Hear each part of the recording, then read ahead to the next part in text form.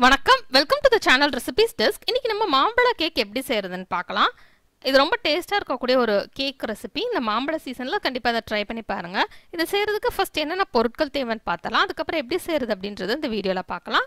அதுக்கு முன்னால அந்த ரெசிபீஸ் டெஸ்க் சேனலை நீங்க இன்னும் சப்ஸ்கிரைப் பண்ணல அப்படின்னா red colour subscribe button click பண்ணிட்டு பக்கத்துல இருக்கிற பெல் ஐகான் பிரஸ் பண்ணிக்கோங்க. அப்பதான் நான் இனிமே போடுற வீடியோஸ் எல்லாமே உங்களுக்கு உடனுக்குடன் கிடைக்கும். எதையுமே மிஸ் பண்ணாம இன்ஸ்டன்ட்டா பார்க்க முடியும். இப்போ இந்த கேக் செய்யறதுக்கு என்னென்ன பொருட்கள் தேவைன்னு ஃபர்ஸ்ட் பார்த்துடலாம். இதுக்கு நம்ம மைதா மாவுனாலும் யூஸ் பண்ணலாம், இல்லைனா கோதுமை மாவுனாலும் யூஸ் பண்ணலாம். உங்களுக்கு எது பிடிக்குதோ நீங்கள் யூஸ் பண்ணிக்கலாம். 2 கப் மாவு எடுத்துக்கலாம். மைதாவோ கோதுமையோ எதுனாலும் நீங்கள் எடுத்துக்கோங்க. நெய் 1/2 கப். நெய் யூஸ் பண்ணலன்னா நீங்கள் அதுக்கு பதிலாக எண்ணெயும் யூஸ் பண்ணிக்கலாம். ஃப்ளேவர் இல்லாத எந்த ஆயில்னாலும் 1/2 கப் எடுத்துக்கலாம். மாம்பழம் நல்லா ஒரு பெரிய சைஸ் மாம்பழம் எடுத்துக்கலாம். சர்க்கரை 1/2 கப். இதுக்கு பதிலாக நீங்கள் வெள்ளை சர்க்கரை எடுத்துக்கலாம், இல்லைனா வெள்ளம்னாலும் எடுத்துக்கலாம். நான் இதில் நாட்டு சர்க்கரை எடுத்திருக்கேன். நான் இதில் 1/2 கப் எடுத்திருக்கேன். நீங்கள் தேவைப்பட்டால் கூட எடுத்துக்கோங்க. 1 டீஸ்பூன் பேக்கிங் பவுடர், 1/4 டீஸ்பூன் உப்பு, 1/4 டீஸ்பூன் பேக்கிங் சோடா, பால் 1/2 கப். ஃபர்ஸ்ட் நம்ம மாம்பழத்துலேருந்து தோலெல்லாம் உரிச்சிட்டு அதை அந்த மாதிரி சின்ன சின்ன துண்டாக நறுக்கி போட்டுக்கலாம். அது கூட நம்ம கொஞ்சமாக சர்க்கரை சேர்த்துடலாம். இப்போ இதை நல்லா அரைச்சிடலாம். நீங்கள் வெள்ளை சர்க்கரை சேர்த்திங்க அப்படின்னா நல்லா ஒரு எல்லோ கலர் கிடைக்கும் கேக்குக்கு. உங்களுக்கு நாட்டு சர்க்கரை பிடிச்சது அப்படின்னா நீங்கள் அதுவே சேர்த்துக்கலாம். இது ஹெல்த்தியாக இருக்கும் நாட்டு சர்க்கரையில் நம்ம செய்கிறப்போ. இப்போ நம்ம அரைச்சி வச்சுருந்த அந்த மாம்பழ சர்க்கரை பேஸ்ட்டோட நெய் சேர்த்துக்கலாம். இதில் நான் 1/2 கப் நெய் சேர்த்துருக்கேன். இப்போ இது எல்லாத்தையுமே மிக்ஸ் பண்ணிடலாம். நெய் சேர்க்க பிடிக்கல அப்படின்னா நீங்கள் எண்ணெய் சேர்த்துக்கிடலாம். ரீஃபைண்ட் ஆயில் சேர்த்தோம் அப்படின்னா சன்ஃப்ளவர் ஆயிலில் வந்து ஃப்ளேவர் எதுவுமே இருக்காது. அந்த மாதிரி நம்ம எண்ணெய் சேர்த்தும் நம்ம செய்யலாம். இப்போ இதில் 1/2 கப் பால் சேர்த்துடலாம். சேர்த்துட்டு இதை நல்லா மிக்ஸ் பண்ணிடலாம்.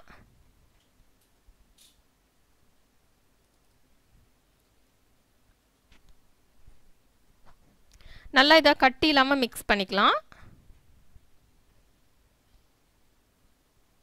சர்க்கரை நல்லா கரையணும், கட்டி இல்லாமல். அது வரைக்கும் நல்லா இதை மிக்ஸ் பண்ணிடலாம்.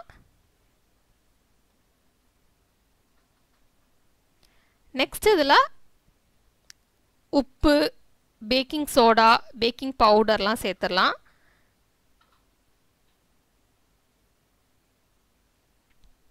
பேக்கிங் சோடா தான் நம்ம ஆப்பத்துக்கு யூஸ் பண்ணோம்ல, ஆப்ப சோடா அதுதான்.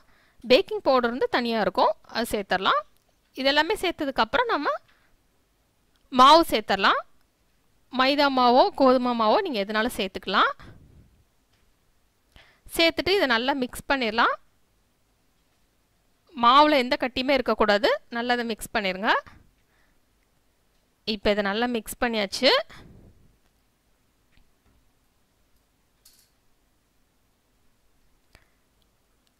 இப்போ நம்ம ஒரு ட்ரே எடுத்துக்கலாம். எதில் நீங்கள் பேக் பண்ண போகிறீங்களோ நீங்கள் அதை எடுத்துக்கோங்க. இப்போ இதில் கொஞ்சமாக எண்ணெயோ இல்லை நெய்யோ தடவி நம்ம இந்த மாதிரி க்ரீஸ் பண்ணிடலாம். இந்த மாதிரி நம்ம க்ரீஸ் பண்ணிட்டோம் அப்படின்னா நம்ம பேக் பண்ணிவிட்டு நம்ம எடுக்கிறப்போ ரொம்ப ஈஸியாக வந்துடும், ஒட்டாமல் வரும் கேக்கு. அதனால் இந்த மாதிரி நம்ம தடவி வச்சுக்கலாம். இப்போ நம்ம ப்ரிப்பேர் பண்ணி வச்சுருக்கிற இந்த கேக் பேட்டரை நம்ம உள்ளே ஊற்றிடலாம். எப்போவுமே நம்ம அந்த கேக் டின்னில் ஃபில் பண்ணுறப்போ 3/4 வரைக்கும் இருக்கிற மாதிரி பார்த்துக்கலாம்.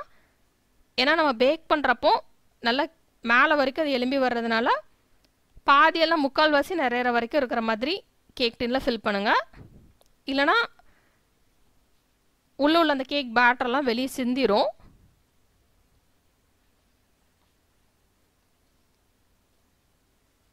இப்போ இந்த மாதிரி இதை வந்து ஒரு ஸ்பூன் வச்சு ஈவனாக ஸ்ப்ரெட் பண்ணி விட்டலாம். நெக்ஸ்ட் இதில் உங்களுக்கு மேலே என்ன சேர்க்கணுமோ நீங்கள் சேர்த்துக்கலாம். நட்ஸு இல்லைனா உலர்ந்த திராட்சை எதுனாலும் நீங்கள் சேர்த்துக்கலாம். உங்களுக்கு என்ன டேஸ்ட் பிடிக்குமோ நீங்கள் சேர்த்துக்கலாம். இல்லைனா செர்ரிஸ் எதுனாலும் நீங்கள் சேர்த்துக்கலாம். நான் இதில் உலர் திராட்சை சேர்த்துருக்கேன்.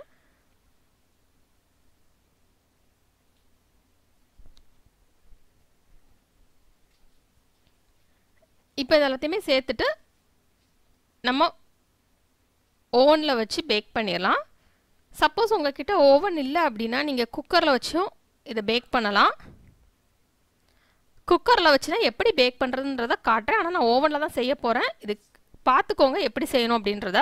ஒரு ப்ரெஷர் குக்கர் எடுத்து இப்படி கொஞ்சமாக தண்ணி சேர்த்துக்கணும். உள்ளே இந்த மாதிரி ஒரு சின்ன பிளேட் வச்சுக்கோங்க.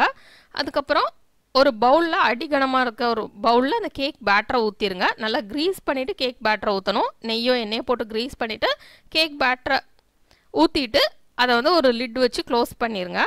க்ளோஸ் பண்ணிவிட்டு ப்ரெஷர் குக்கரை க்ளோஸ் பண்ணிவிட்டு குக்கரில் வெயிட் எதுவுமே வைக்கக்கூடாது. வெயிட் எதுவுமே இல்லாமல் மிதமான ஃப்ளேமில் தான் இதை வந்து பேக் பண்ணணும். கேக் உள்ளே வைக்கிறப்போ மிதமான ஃப்ளேமில் வச்சு 35லேருந்து 40 நிமிஷம் வரைக்கும் நீங்கள் பேக் பண்ணிடணும்.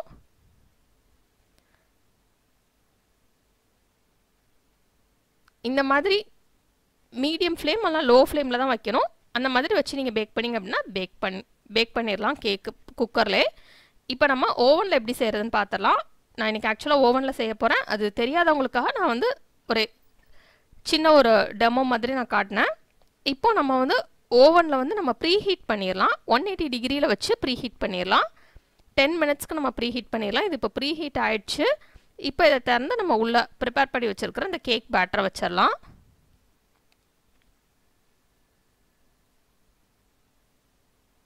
இப்போ உள்ளே வச்சாச்சு.